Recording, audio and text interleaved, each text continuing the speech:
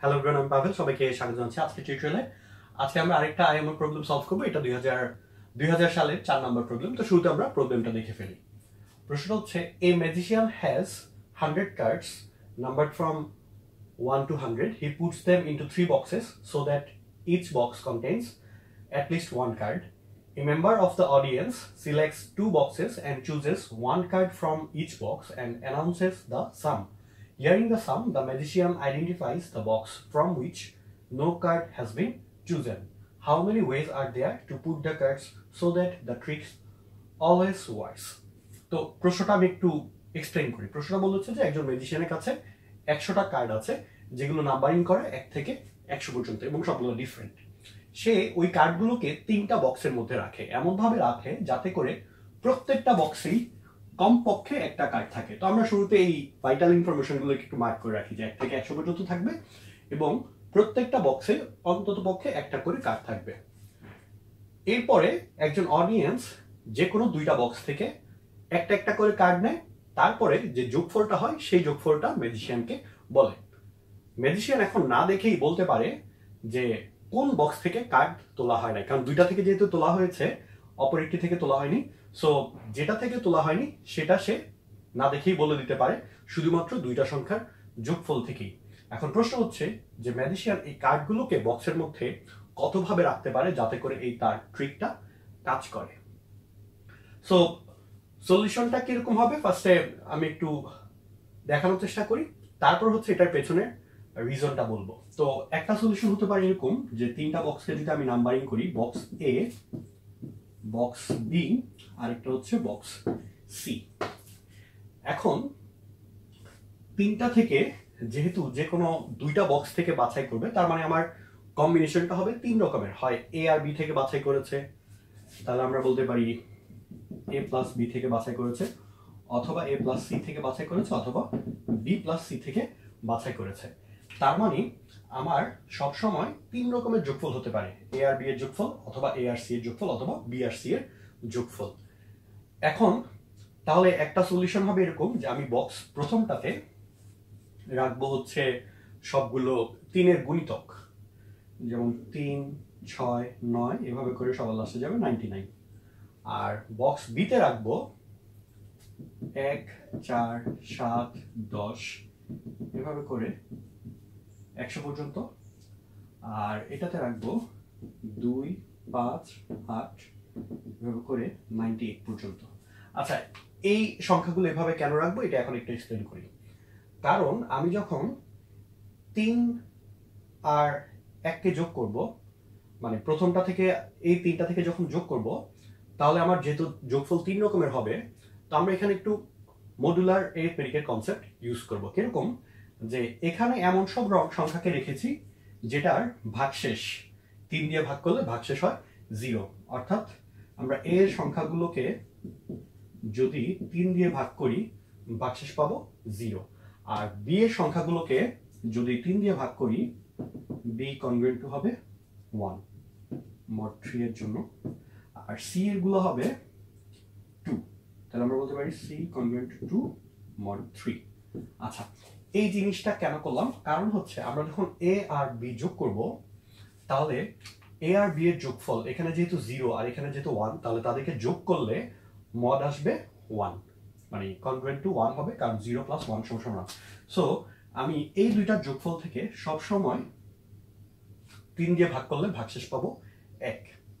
আর এ আর C হলে, এ যেহেতু congruent two 0, C এ হচ্ছে 2, তাহলে 0 + 2 হচ্ছে 2, তাহলে এটার ভাগশেষ পাবো অবশ্যই 2।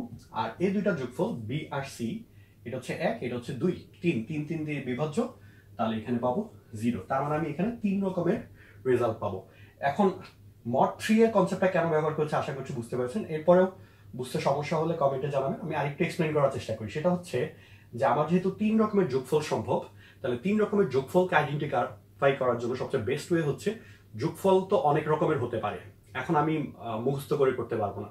সো বেস্ট ওয়ে হচ্ছে যোগফলগুলোকে 3টা ভাগে ভাগ করে। এখন এই 3টা ভাগের একটা কমন প্রপার্টি হবে, সেটা হচ্ছে যোগফলগুলোকে 3 দিয়ে ভাগ করলে সর্বোচ্চ 3 রকমের রেজাল্ট আসবে। ভাগশেষ হয় 0 হবে, ভাগশেষ হয় 1 হবে, অথবা ভাগশেষ 2 হবে। এই জন্য কিন্তু আমরা mod 3 এর কনসেপ্ট ব্যবহার করেছি। আশা করছি বুঝতে পেরেছেন। এই জন্য সবগুলো যে যাদেরকে ভাগ করলে ভাগশেষ 0 এগুলোকে একত্রে রেখেছি, যাদেরকে ভাগ করলে ভাগশেষ 1 তাদেরকে একত্রে রেখেছি, আর যাদেরকে ভাগ করলে ভাগশেষ 2 তাদেরকে একত্রে রেখেছি। So that the trick works. তাহলে আমরা এভাবে করে যদি রাখি তাহলে আমার ট্রিকটা কাজ করবে। অর্থাৎ এর মধ্যে রাখবো 3 দ্বারা ভাগ করলে ভাগশেষ 0, বি এর মধ্যে রাখবো ভাগশেষ 1, আর সি এর মধ্যে রাখবো ভাগশেষ 2। তাহলেই আমি এই কনসেপ্টটা করতে পারবো। সো এইভাবে করে চিন্তা করবেন যে যেহেতু আমার 3 রকমের রেজাল্ট সম্ভব, কারণ আমি 2টা বাছাই করবো, এ বি অথবা এসি অথবা বিসি, তাহলে আমার যোগফল তো অনেক রকমের সম্ভব। কারণ আমার সর্বোচ্চ যোগফল সম্ভব হচ্ছে যদি এখানে একটা থেকে 100 নেই, তারপর আরেকটা থেকে 98 নিতে পারি, আরেকটা থেকে 99 নিতে পারি। সো 199 হতে পারে সর্বোচ্চ যোগফল। আবার যদি সর্বনিম্ন যোগফলের কথা চিন্তা করি, সর্বনিম্ন যোগফল হচ্ছে এখানে 1, এখানে হচ্ছে 2, 3। তার মানে অনেক রকমের কিন্তু যোগফল সম্ভব। তো যোগফল দিয়ে আসলে আমি এটাকে আইডেন্টিফাই করতে পারবো না। আমার যেহেতু 3 রকমের রেজাল্ট পসিবল, আমরা একটা কমন প্রপার্টি আনবো যে 3টার মধ্যে 3 রকমের রেজাল্ট আসবে কখন। সো এটা হচ্ছে একটা সলিউশন। আচ্ছা, এখন ব্যাপার হচ্ছে এটা একমাত্র সলিউশন না। এই যে আমরা এর মধ্যে এটা রেখেছি, বি এর মধ্যে এটা রেখেছি, সি এর মধ্যে এই সংখ্যাগুলো রেখেছি, এদেরকে কিন্তু নিজেদের মধ্যে বিন্যাস করা যায়। তো বিন্যাসের একদম বেসিক যে সূত্রটা ছিল যে পাশাপাশি 3টা জিনিসকে কতভাবে সাজানো যায়। সো আমরা এই 3টা জিনিসকে সূত্রটা জানি যে 3 ফ্যাক্টোরিয়াল, অর্থাৎ 6 ভাবে সাজাতে পারবো। সো এটার অ্যান্সার হচ্ছে 3 ফ্যাক্টোরিয়াল। তাহলে আমরা 6 ভাবে মোট সাজাতে পারবো। এখন এর বাইরে একটা সমাধান আছে।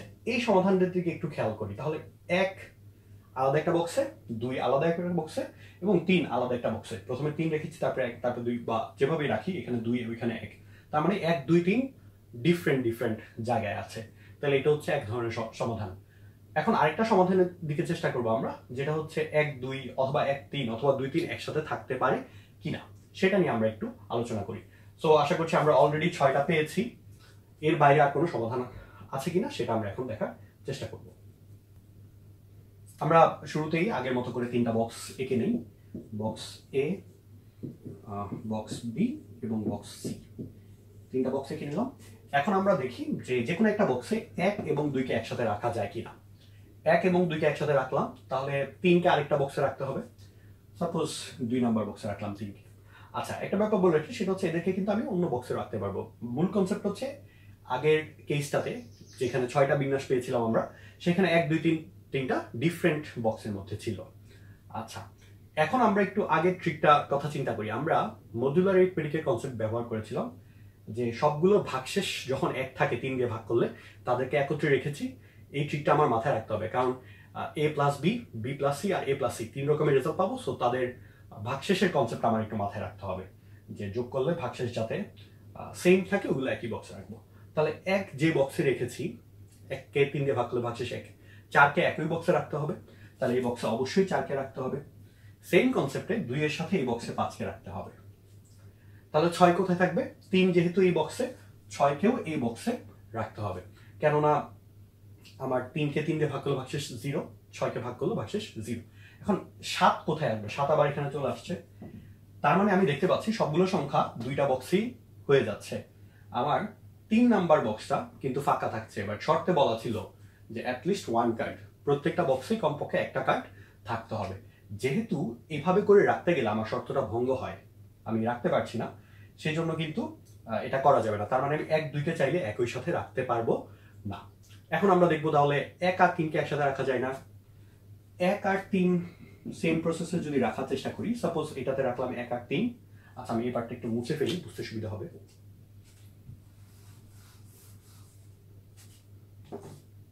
আচ্ছা, 1 আর 3 কে রাখলাম এখানে, 2 কে রাখলাম আরেকটা বক্সে।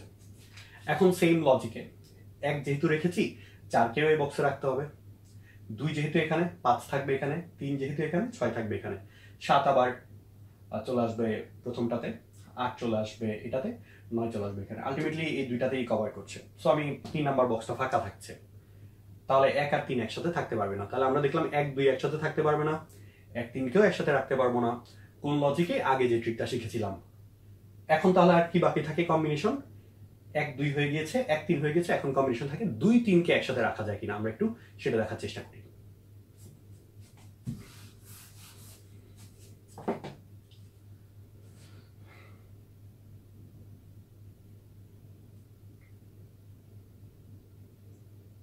আমরা প্রথম বক্সে 1কে আলাদা রাখলাম, দ্বিতীয় বক্সে 2 আর 3কে রাখলাম, অর্থাৎ 2 3 একসাথে।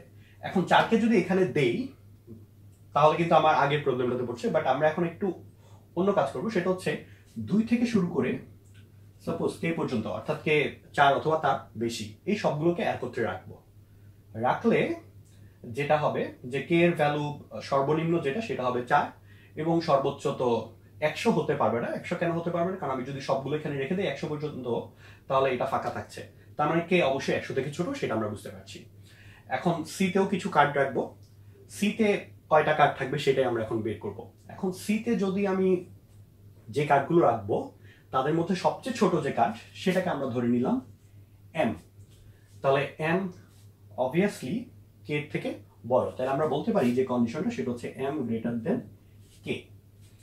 এখন আমরা দেখি যে এম কে প্লাস 1 এর থেকে বড় কিনা। আচ্ছা, এম যদি কে প্লাস 1 এর থেকে বড় হয় তার মানে কে প্লাস 1 সি বক্সে নাই, কারণ সি বক্সের মধ্যে আছে এম পর্যন্ত এবং এম কে প্লাস 1 এর থেকে বড়, তাহলে কে প্লাস 1 সিতে নেই। আচ্ছা, বি বক্সে সর্বোচ্চ আছে কে, প্রথম বক্সে আছে 1, তাহলে কে প্লাস 1 কোন বক্সে? কে প্লাস 1 কোন বক্সে থাকছে না, তার মানে এম অবশ্যই কে প্লাস 1 হবে। তাহলে এম এর মান হচ্ছে কে প্লাস 1, অর্থাৎ এখানে সর্বোচ্চ যে সংখ্যাটা থাকবে তারপরে সংখ্যাটা এখানে থাকবে। তাহলে আমার সাপোজ এখানে যদি 50 থাকে তাহলে 51 অবশ্যই 3 নম্বর বক্সে থাকতে হবে, এই লজিক। কারণ আমি যদি এখানে 50 রাখি, এখানে যদি 52 রাখি, তাহলে 51 রাখার কোনো জায়গা নেই, কারণ এম হচ্ছে কে প্লাস 1 থেকে বড় হতে পারবে না, এই লজিকে। এখন দেখি আমরা যে এটাতে এম এর ভ্যালুটা কি হবে আর কে এর ভ্যালুটা কি হবে। আচ্ছা, আমরা এখন দেখি যে কে যদি লেস দেন 99 হয় তাহলে কি সমস্যা হয়। সাপোজ কে হচ্ছে লেস দেন 99, 98 হতে পারে, 50 হতে পারে। আমরা কে ইজ ইকুয়াল টু 98 ধরে দেখি সমস্যাটা কি হতে পারে।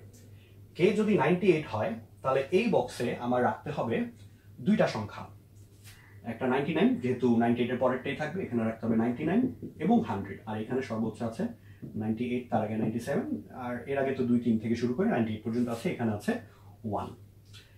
এখন প্রবলেমটা কি হয়? প্রবলেমটা হবে যে আমরা 100 সাথে 1 যোগ করলে পাচ্ছি হচ্ছে 101, তাহলে যদি 1 আর 3 নাম্বার বক্স থেকে নেই তাহলে রেজাল্ট আছে 101। 101কে 3 দিয়ে ভাগ করলে মোট পাবো 2, কনভার্ট টু 2 হবে।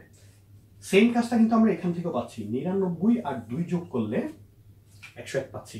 তাহলে বিসি থেকে নিলেও সেম মোট পাচ্ছি, মোট 3 এর জন্য সেম পাচ্ছি, এ আর সি এর জন্য কনভার্ট টু সেম পাচ্ছি, 2 পাচ্ছি, কনভার্ট টু 2 3 দিয়ে ভাগ করলে। তাহলে আমি দেখতে পাচ্ছি 98 এর জন্য কিন্তু কে এর মান 98, অর্থাৎ এখানে যদি দুইটা থাকে তাহলে কিন্তু আমার সমস্যা। কে এর মান 98 হলে এখানে 99 এবং 100 যদি থাকে তাহলে আমরা এই প্রবলেমটা ফেস করছি। তার মানে আমি এখানে দেখতে পাচ্ছি এখানে দুইটা থাকতে পারবে না। আচ্ছা, দুইটার বেশি থাকতে পারবে কিনা? দুইটার বেশি, সাপোজ এখানে 98টা হবে না, এখানে সর্বোচ্চ 97, তাহলে 98টাকে আমরা এখানে দিয়ে দিই, 98কে এখানে দিয়ে দিই, আর এখানকার 98টা মুছে ফেলি, আমি এই 98টাকে মুছে ফেললাম। তাহলে কিন্তু প্রবলেম আরো বাড়বে। কিরকম?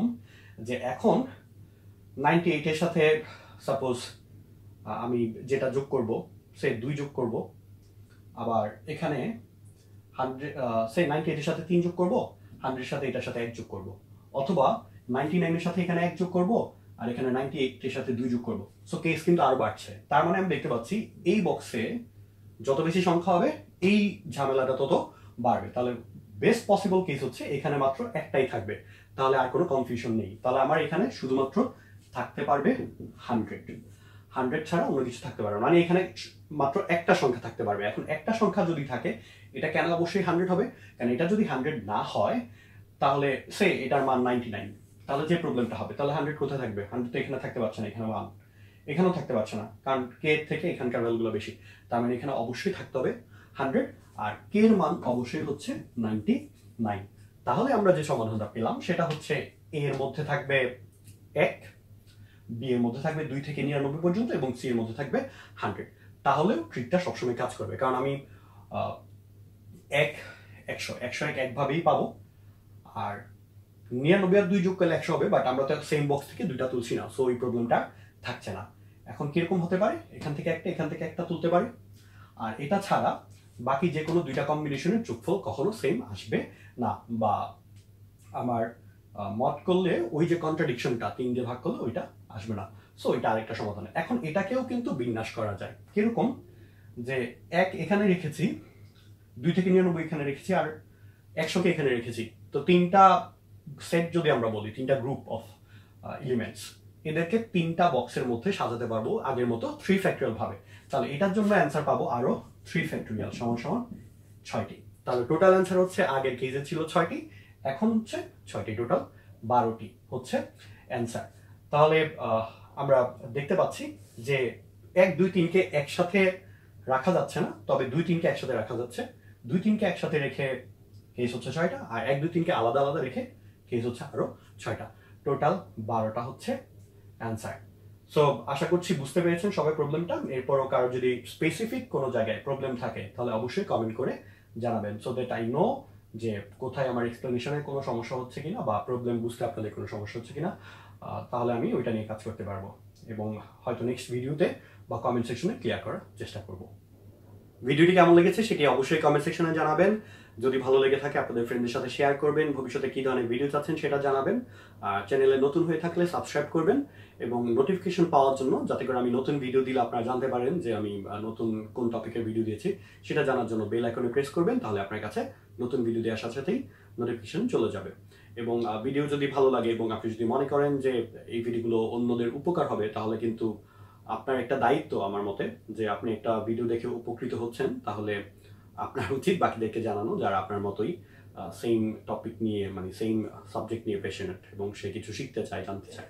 তাহলে তাদেরকে জানানোটা আসলে আপনার দায়িত্বের মধ্যে পড়ে অনেকটা। যদি দায়িত্ব বলি, বা আপনার ফ্রেন্ড যদি থাকে তাহলে তো অবশ্যই জানানো উচিত ফ্রেন্ডদেরকে, বা কাছে যারা আছে। বা আপনি যদি এইজড ওল্ডার কেউ হয়ে থাকেন তাহলে ছোটদেরকে জানানো দরকার। বা আপনি যদি স্কুল কলেজের কোনো প্রফেশনাল পার্সন বা টিচার হয়ে থাকেন, তাহলে স্কুলে বাচ্চাদেরকে দেখাতে পারেন, ওদেরকে ইন্সপায়ার করতে পারেন। এবং গণিত অলিম্পিয়াড কিন্তু খুব ভালো একটা ওয়ে। এই যে আমি প্রবলেমগুলো সলভ করছি আন্তর্জাতিক গণিত অলিম্পিয়াডের, এই প্রবলেমগুলো সলভ করার জন্য কিন্তু অনেক সময় থাকে। আমি কিন্তু যেই সময়টার মধ্যে দেখিয়েছি, ব্যাপারটা এরকম না যে আমি বসেই এই প্রবলেমটা সলভ করেছি। এগুলো সলভ করতে অনেক সময় দরকার। যেমন আপনারা জেনে থাকবেন যে আন্তর্জাতিক গণিত অলিম্পিয়াডের প্রবলেমগুলো সলভ করার জন্য প্রথম দিনে হচ্ছে 3টা প্রবলেম থাকে, 4.5 ঘন্টা সময়। অর্থাৎ অ্যাভারেজেও যদি বলি তাহলে প্রায় 1.5 ঘন্টা করে একটা প্রবলেম সলভ করার জন্য সময়। তো এই প্রবলেমগুলো সলভ করলে যেটা হয়, যে ব্রেইনের অনেক এক্সারসাইজ হয়, ব্রেইনটা সচল হবে, এবং ছেলেরা মজা পায়। এবং আন্তর্জাতিক গণিত অলিম্পিয়াডের প্রবলেমগুলো আমি দেওয়ার একটা কারণ হচ্ছে ছেলেদেরকে উৎসাহিত করা, বাচ্চাদেরকে, শুধু ছেলেদেরকে না, মানে বাচ্চাদের, ছেলে মেয়ে সবাইকে উৎসাহিত করা, যাতে করে সবাই আরো আগ্রহী হয় এবং ভয় না পায়, ভয়ের ব্যাপারটা। তবে হ্যাঁ, একটা ব্যাপার হচ্ছে যে এই প্রবলেমগুলো কিন্তু খুব বেশি কঠিন এরকমও না, আস্তে আস্তে হয়তো আরো কঠিন প্রবলেম সলভ করবো। বাট শুরুতে আগ্রহটা তৈরি করার জন্য এই সহজ, মানে মোটামুটি সহজ আইএমও লেভেল, আসলে আরো অনেক কঠিন কঠিন প্রবলেম থাকে। এদের মধ্যে যেই টপিকগুলো সবচেয়ে সহজ বা কম কঠিন বলা যায়, সেগুলো সলভ করার চেষ্টা করছি, যাতে করে সবাই ইন্সপায়ার্ড হয়, আরেকটু আগ্রহ পায় এই প্রবলেমগুলো সলভ করার জন্য। সো এই কাজটাকে অ্যাপ্রিসিয়েট করার জন্য you should spread it towards your surroundings. তো আশা করছি এই কাজটা আপনারা করবেন, চ্যানেলের সাথে থাকবেন, এবং কি কি টপিকের ভিডিও দরকার সেটা অবশ্যই কমেন্ট সেকশনে জানাবেন। যদি প্রবলেম যেহেতু কঠিন হয়, কোথাও যদি আপনাদের মনে হয় যে না অল্টারনেট সলিউশন থাকতে পারে, বা কোথাও সমস্যা আছে, সেগুলো অবশ্যই কমেন্ট সেকশনে জানাবেন। এগুলোকে আমি অবশ্যই পজিটিভলি নিব। আর কনস্ট্রাকটিভ ক্রিটিসিজম অবশ্যই ভালো। যদি কোনো বিষয়ে ইমপ্রুভ করার কোনো স্কোপ থাকে, আপনাদের মনে হয় যে I have few spaces, few areas to improve, তাহলে অবশ্যই জানাবেন। তাহলে আমি চেষ্টা করবো সেই জায়গাগুলোতে ইমপ্রুভ করার। এবং অন্যান্য টপিকের ব্যাপারে অনেকেই বলেছে, সবগুলো টপিক নিয়ে আসলে করার প্ল্যান আছে আস্তে আস্তে, কিন্তু অনেক অবস্টাকলের কারণে কিন্তু হয়তো করা হয় না। তো আশা করছি সব মিলিয়ে যে চালিয়ে যাব আমার কাজ, চ্যানেল ভালোভাবে আগাবে ইনশাল্লাহ। আপনারা সবাইকে জানাবেন, সবাই ভালো থাকবেন। নেক্সট ভিডিও দেওয়ার আগ পর্যন্ত আল্লাহ হাফিজ।